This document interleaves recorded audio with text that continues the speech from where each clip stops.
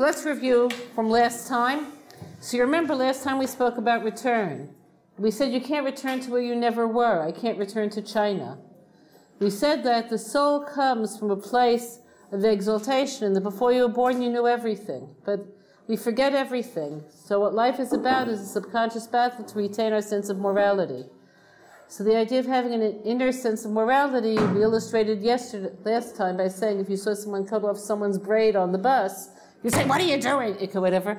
And if so, where does it say you can't do that? That's not good enough. We then spoke through the 7 mitzvot that are universal, to Jews and non-Jews as well. We said that these universal mitzvot have to do with what today we would call conscience. We then said that the flow between who you are, your identity, and this higher knowledge could be blocked. Our topic today is what blocks it. Okay, clear? Any questions on the old stuff before we start the new stuff? Okay. So I'm going to use a word that's extremely unpopular and totally politically incorrect. You ready? Sin. Sin! You sinner! Okay, whatever. So sin is a very unpopular word because the implication of sin is that there is such a thing as objective morality, which currently isn't in vogue, okay? So there is such a thing as moral error. The word error implies mistake, like, and one sort of sin could be called error. So I want to explain to you what that is. The word for that in Hebrew is chet, which literally means missing the mark. So it means is that your intentions may have been good, but the outcome was not. So I want to give you an example of this, and then we'll talk about why it would block you as opposed to affecting the world. You all drive? Anybody here doesn't drive? Okay. How many of you who drive, you all drive, how many of you could honestly say you always obey traffic laws and would never dream of disobeying a traffic law? Okay. With that in mind, okay, are any of you into law? Any of you studying law? That's good, because right now law is a field that's completely overflowing in America. It's very hard to get a good job. Okay, so suppose you are studying law, and suppose you like law, and suppose you're studying in a really first-class university. I would say in law, probably NYU is the best possible place you could study. That's just a subjective opinion, okay? And you graduated, and you did well, and it's 6 months later, and you still don't have a job. Could such things happen? Okay. So you finally get an interview with a good firm, like a really good firm, let's say like Stroke, a really good firm. They want you there at 9 in the morning. What time are you going to get up? 7. You'd get up at 7, 6, 7. What's your morning plan? Let's say you live in Brooklyn, let's say. Oh, no, not that. Okay.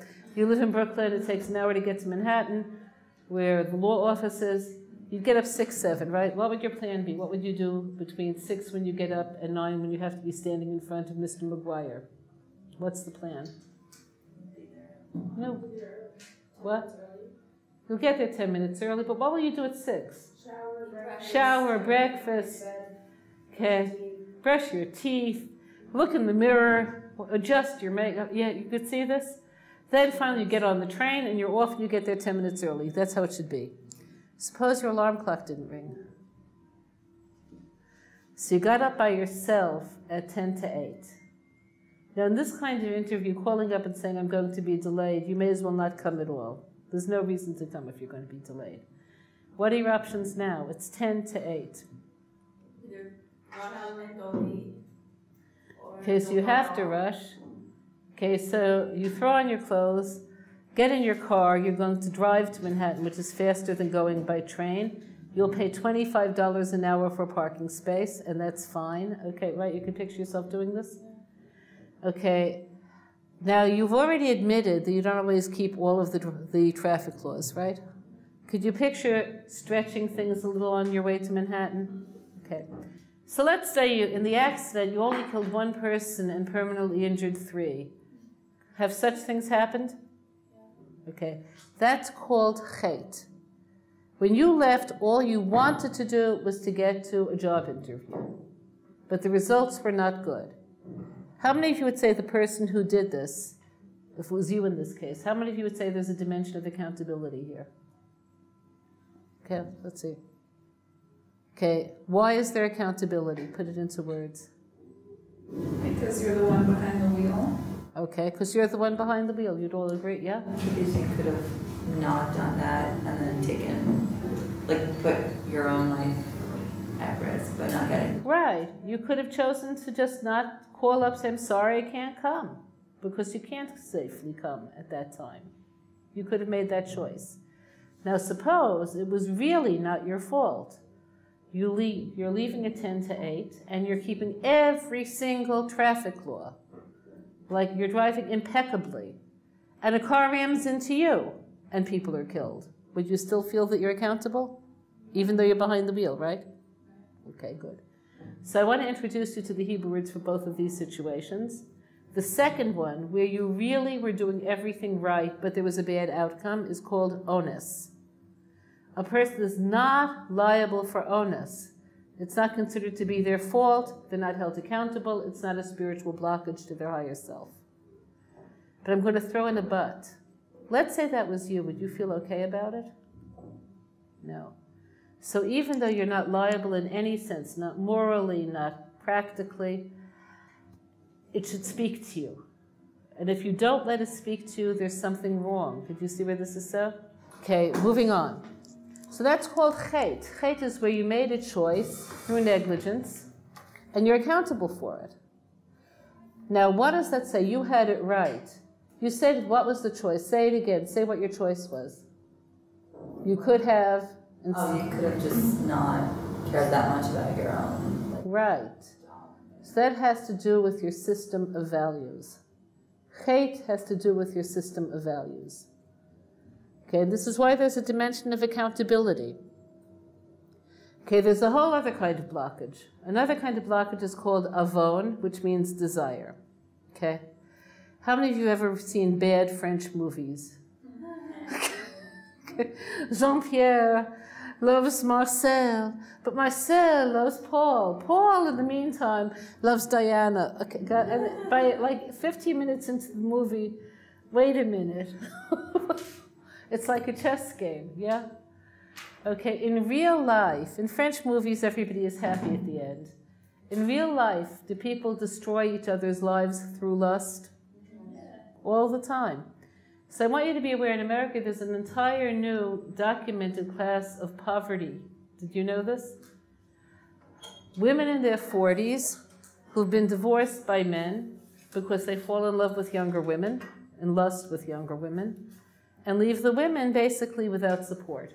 Okay, clear? So this is a whole new class of impoverished person. Okay. Now, you have two people.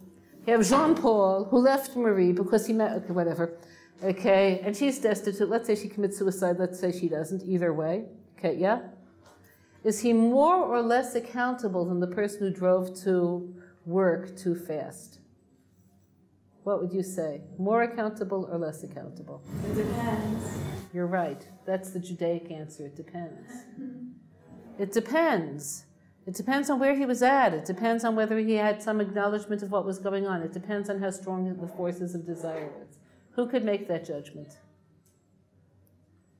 God, not us. Okay, clear? But is there a blockage he created? For sure, because he said, my desires are more important than what? Somebody else's life. So, last thing, last category. The last category is called pesha. Pesha literally means rebellion. Do you remember being 15? You're still, like, how old are you? 22. Yeah, you remember 15? No, you blocked it out. How many of you were terrible teenagers? Only me in this whole room, the rest of you were good? Relate, okay. So if you're a terrible teenager and it's cold outside, snow, okay, and you're about to leave and your mom says, wear your coat. What did I buy you the coat for? It cost so much money. I told you you didn't need another coat. No, but you have to have the coat. Okay, what's going to happen next if you're 15? I'm not wearing a coat. No matter how cold it is, you are not going to wear that coat. You could see this?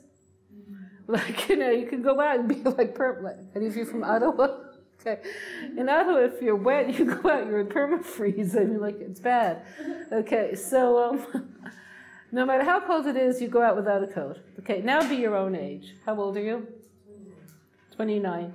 It's very cold out. It's windy. There's snow. Your mom says, wear your coat. What do you say?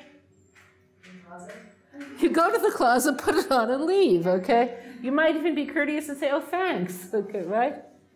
So what's the difference in mentality between the 15-year-old and the 29-year-old? Logic. Logic, but I also want to tell you something more. The 15-year-old feels that if she gives in to her mother, she's losing herself. So when the mother says wear a coat, it's not to her, it's not about the coat, it's about her presence of a person, about her freedom, about her integrity as a human. When you're 29, it's about a coat. Okay, clear? So I have a friend who had the great pleasure of teaching for a while in an inner city middle school. Could you see where that could be a great pleasure? An unforgettable pleasure. Okay, whatever. And she's good at what she does. The kids liked her. So she's small and she looks Jewish, like she, you know, the whole works. So she came into school one day. Remember, the kids like her, otherwise she couldn't survive in that environment. Okay, and she saw one of the boys wearing his shirt inside out. Now, she didn't know that that was supposed to be cool. So she went over to him and said, Eddie, your shirt's inside out. Okay, what happened next was the only time during her entire career that she really felt she might be in danger. He said, you shut your mouth, you fat. That was all about Jews. Okay, got this? Because your mother is you have the picture? And there's a crowd around. Okay, now she got out of it. Now suppose I came with my shirt inside out. And somebody would say, this is how your shirt's inside out. What would happen next? Go to the bathroom, thank you, go to the bathroom, change my shirt. So again, it's because for Eddie, it was about him, and for me, it's about a shirt. Got it? So a pesha is a sin that you do when you're doing the wrong thing because you feel, at an emotional level, endangered. So I want to take you through my own mini research on this. I had a lot of mistaken ideas about murder. So I'll ask you this. How many murders by gunshot do you think take place in America on the average day?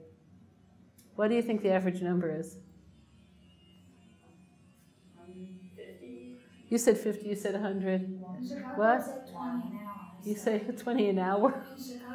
Okay, by gunshot. Remember, I'm excluding everything else. Yeah, like big balls. Mm-hmm. Okay, so I don't know anymore, but I do know in 1986 it was only, to me this was only, it was 76 per day. Okay? So I thought it was thousands. I come from Brooklyn. Wow, it's a miracle anyone's alive. But it was 76 per day, which when you consider the size of America is not that much. Now another thing that I was wrong, and I was wrong in everything I thought, all my cliché-ish thinking was wrong. I assumed that all of these murders were about drugs and gangs. What are they really about? A small percentages of drugs and gangs. What are they mostly? Domestic. They're domestic. Okay, clear? There's an awful lot of, and I saw her in bed with text, I blew them both away. There was a lot of that. Okay? The last thing I thought that turned out not to be true was that once people are apprehended, tried, and imprisoned, they would have terrible regret for what they did. Do you think that was true? I would have sworn on it because they ruined their lives. No, they come back and I do the same thing again tomorrow. Okay, got this? All right, so why am I telling you this? So the reason I'm telling you this is that a lot of bad stuff that happened comes because people feel emotionally threatened rather than actually threatened. Okay, and they get themselves in terrible trouble and are in sin. They're blocked. Their higher self is blocked. So this was all bad news, right?